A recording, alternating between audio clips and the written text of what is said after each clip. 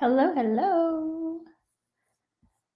So we are live. Hello, welcome everybody. We're live on Facebook and YouTube. So how's everybody's week going? It is Thursday. So we are heading into the weekend. Yay, we're heading into the weekend. Wanted to jump on and say hello. Hello, Carolyn. Thank you so much for joining on Instagram. And anybody on Facebook, you are both welcome to hello. Two crazy cats, Jay or Adrian, who's with me. So wanted to say hello and just do a quick Q&A. Post your comments, post your questions. Anything you have. Y'all have been awesome on Thursdays, posting tons and tons of questions. I have been busy learning so much about so much. But specifically this week, I have been really knee deep in learning lab values. Yes. So learning how to read, how to understand what all the lab values are, which is kind of brings me into what my little spiel is about today. I actually did a quick story time over on TikTok that I posted today. If you haven't seen it, I couldn't post it on Instagram. It's in my stories, but you can't see the whole thing because it's almost 3 minutes long. So TikTok lets you do 3 minutes, where Instagram still only lets you do, I think, 90 seconds. So big difference, right? Big difference. It was about using punishment, physical punishment with dogs. Y'all, I don't know how many people are still doing this. I get it. I'm not so naive as to think that nobody is doing this anymore. But I felt like we were moving past this. There have to be fewer and fewer people who really think that they have to be in charge of and the alpha and dominate their dog. I don't know. We have surely moved past this for the most part, right? I need to know. How many people out there know somebody who is like this? Where are we really, statistically speaking? But so back to the lab values thing. So there's some really great information out there. You can certainly learn on your own. I'm studying with Dr. Ruth Roberts, and I also just finished a course that Dr. Judy Morgan has for Lab Values Simplified. So that's a really good one for pet parents. If you just want to be able to understand let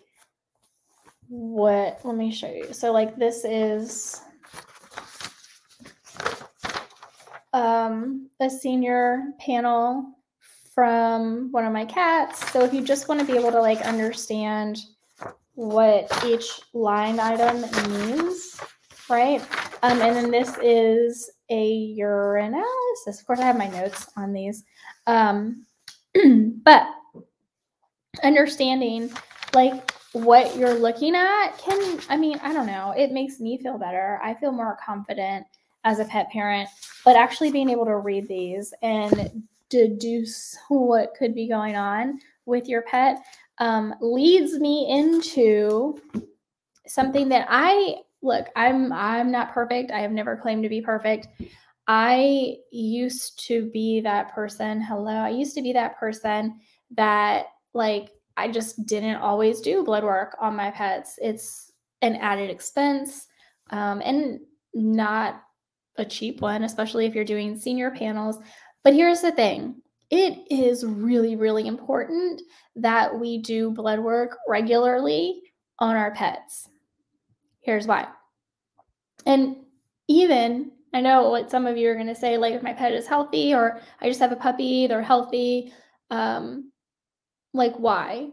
It is important then because when you start doing blood panels on your pets when they're healthy, when they're young, when they're healthy, then over their lifetime, your veterinarian or whoever you're working with can see trends happening, and they can go back to when your pet was healthy and see, okay, the blood value here back, 3 years ago, whatever it was, when they were super vibrant, young, thriving, was this. And over the past 3 years, we have gradually seen this happen. So, getting blood work done routinely for your pets isn't something that your vet just wants to do to make money. Like, no, this is something that these are data points that are in some ways even more important for your pets because they can't tell us how they feel. They can't tell us, like, you can know that your pet isn't feeling great because they're acting a little off, but they can't say, oh, well, I have pain in my back right here, right? Like, they can't tell you exactly what's going on.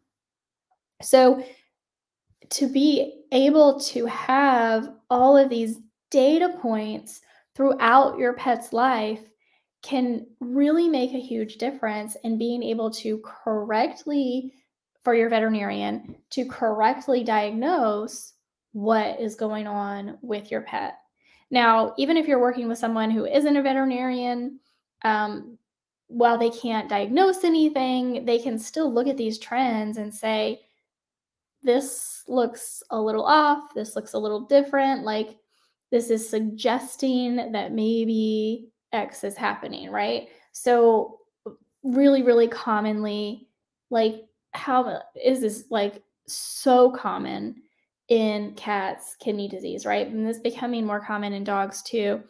Um, this is something that can be tracked because there are, and what I have recently learned is there are measures on lab reports that you're not going to see changes until the liver has already, let's say the liver has already been 65% or more compromised.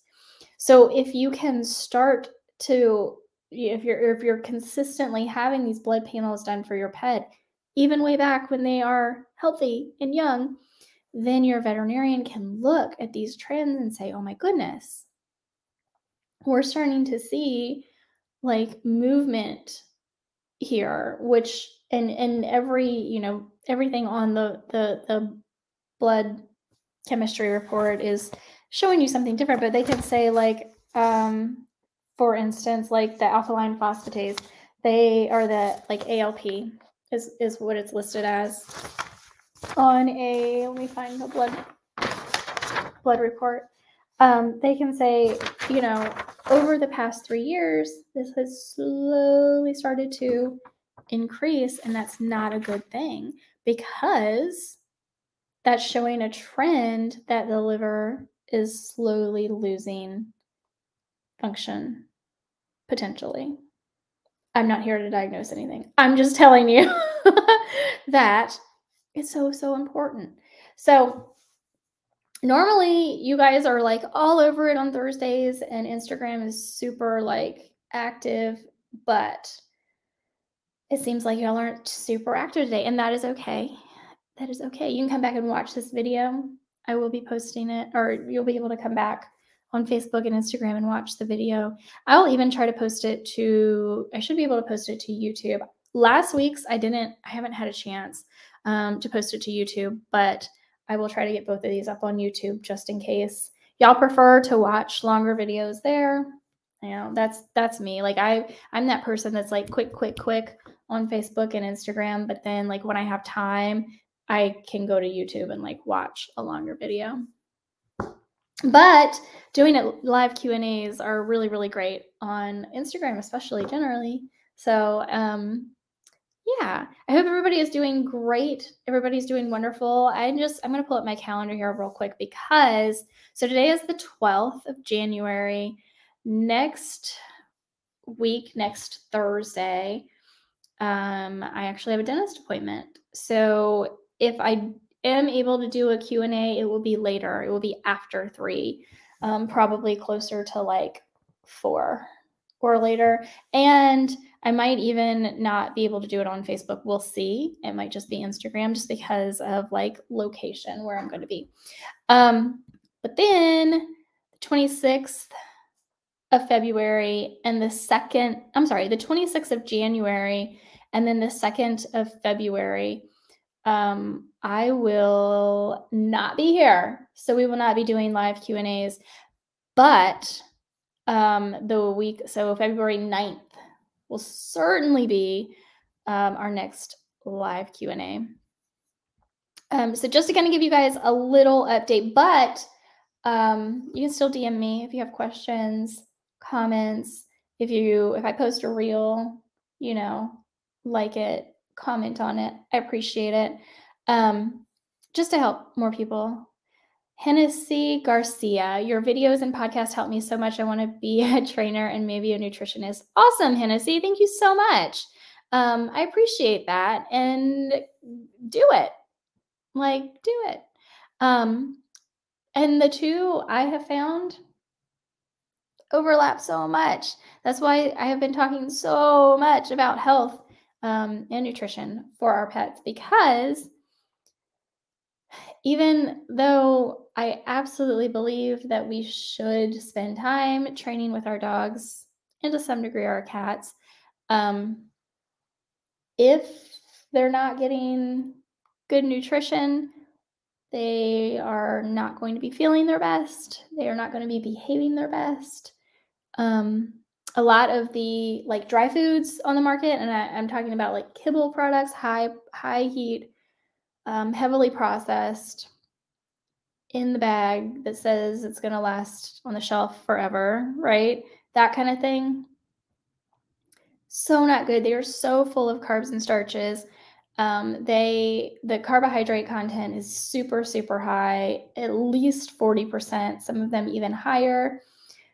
And think about what that does to your body. It's doing the same kind of thing to your pet's body. So they are definitely not going to feel good. They're not going to act appropriately. They probably are going to have brain fog and not be making really great decisions because they're not in the moment. Jonathan, hello. What's the best dog food for dogs over 7? Well, every dog is an individual. So I never want to give a blanket statement on what's going to be best for your dog. However, I always recommend whole foods for our pets, fresh whole foods. So it really depends on your dog, but feel free to message me, DM me. We can certainly work with whatever is going on with your dog, especially if they have, over 7, we're, depending on the breed, we're approaching senior age, right? And while I generally recommend raw food diets for dogs, as dogs get into their senior years, and again, this is completely individualized, some dogs will be great with a raw food diet their entire lives. Others, as they age, as they get older, and a lot of dogs I'm seeing, and I'm not saying at 7 years old, but 12, 13, 14 years old, they start to not want the raw as much. So lightly cooking would be an option for those dogs. But again, every dog is different, and every pet parent circumstance is different. So if you're in a position where you would rather home cook for your dog, that's still going to be so much better than buying the bag of kibble off the grocery store shelf, right? So whole foods, fresh foods, balanced. Now, again, I know I've said this to you guys before. There's, 2 camps: balance every single meal or balance over time. And I think both are good ideas, and either can be appropriate depending on your and your dog's situation and circumstance. Is there a list on what to put in a raw food diet? So to balance a raw food diet, there isn't a particular list. There are some really good recipes out there. I would, off the top of my head, the best place for me to send you to get these recipes will be Every Single Bite Your Dog Eats is completely balanced. Planet Paws has recipes that are raw, balanced, very, very inexpensive. I want to say like $3 for a recipe.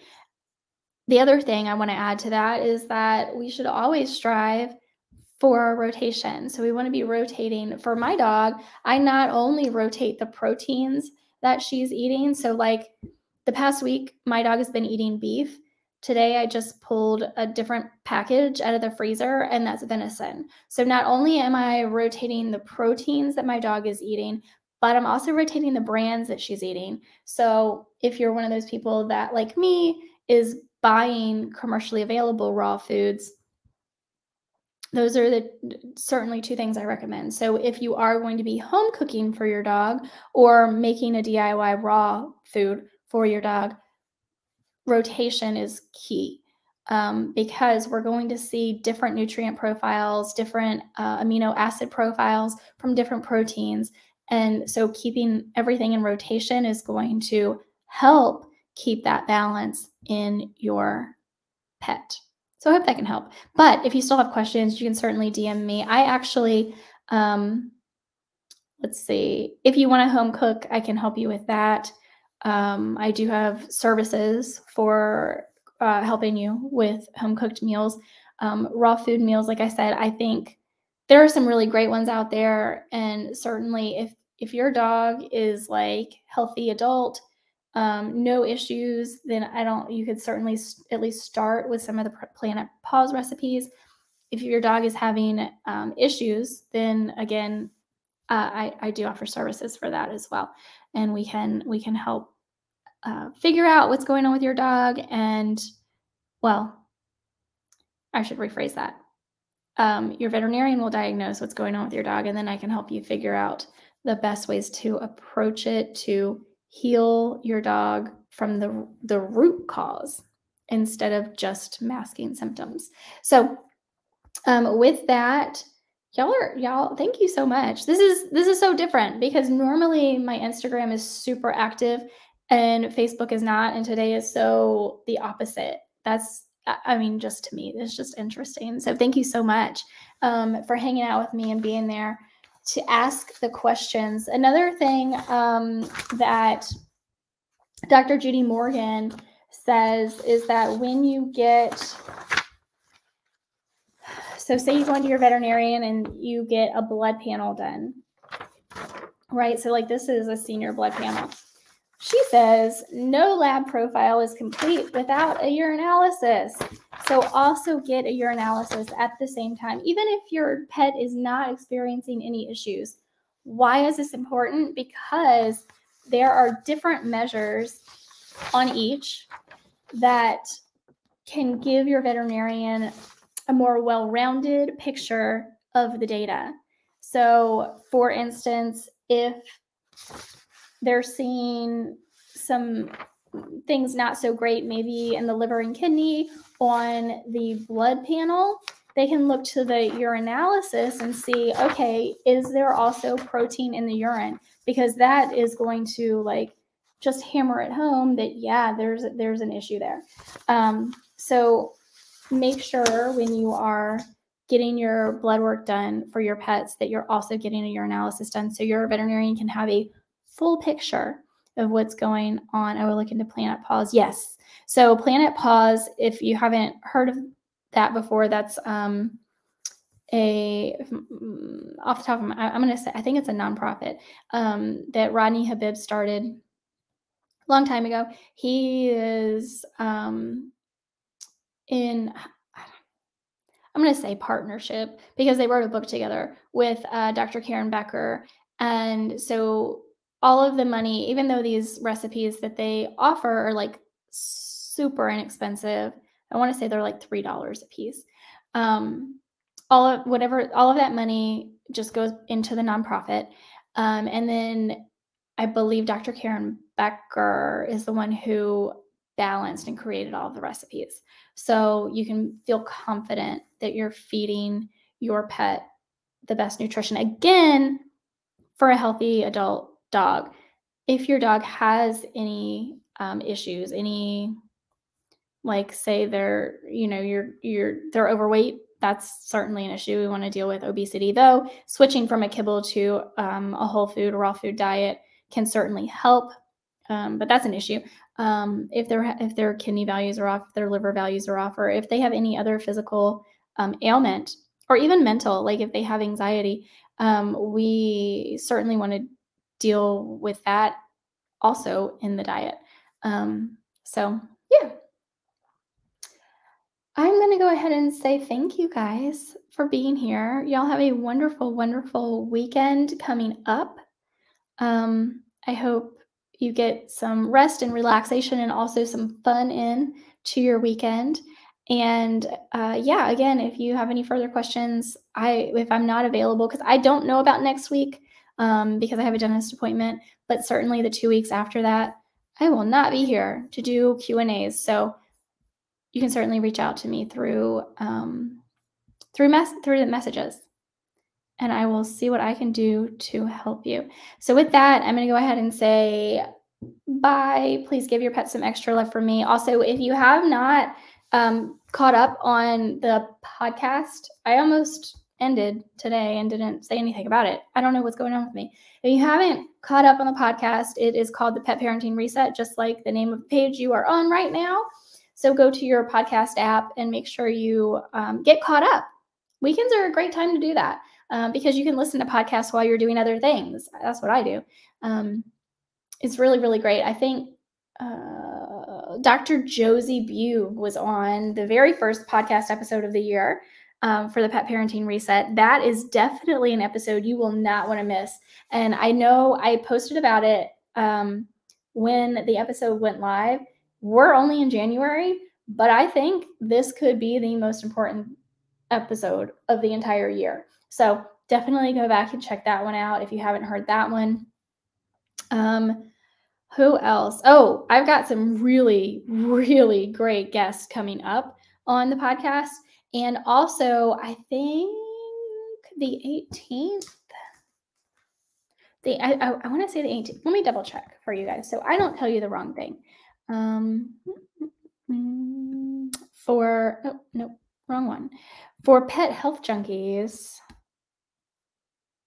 Yeah, January 18th is the next release for the Pet Health Junkies podcast. That one is going to be about how much should I feed my dog or cat? That was an interesting conversation. So check that out. Check them both out.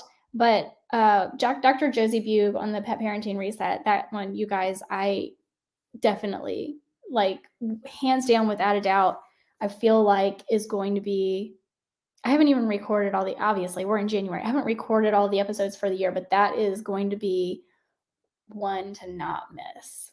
So with that, y'all have a wonderful, wonderful weekend ahead. Give your pets some extra love from me, and I will talk to you guys later. Bye.